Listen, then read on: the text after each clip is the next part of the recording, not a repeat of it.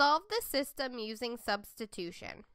The system is 3/4 x plus y equals 2 and 12x plus 16y equals 32. To solve this system using substitution, the first thing we need to do is have one of the equations in the system have a variable solved for, or a variable all by itself. Neither of these equations currently have a variable by themselves, but if you notice the first equation, the variable y has a +1 coefficient, so it would be quickest and easiest to solve for y in that equation.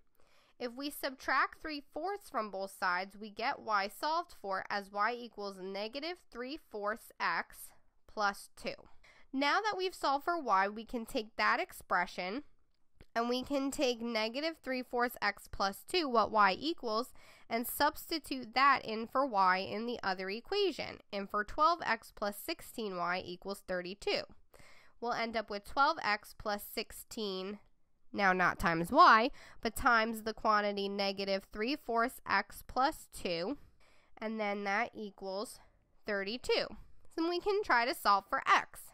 We'll distribute 16, so that will give us 12x, and then minus, so 16 times -3/4 is minus 12x, and then plus 32 equals 32.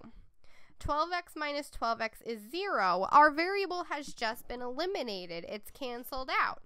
And we end up with this statement that 32 equals 32. That is a true statement. So that means no matter what variables of x and y, no matter what solutions we have, it's going to produce a true statement with our two equations. So there's infinitely many combinations of x and y we can use, or infinitely many solutions to this system. So our answer is going to be choice C.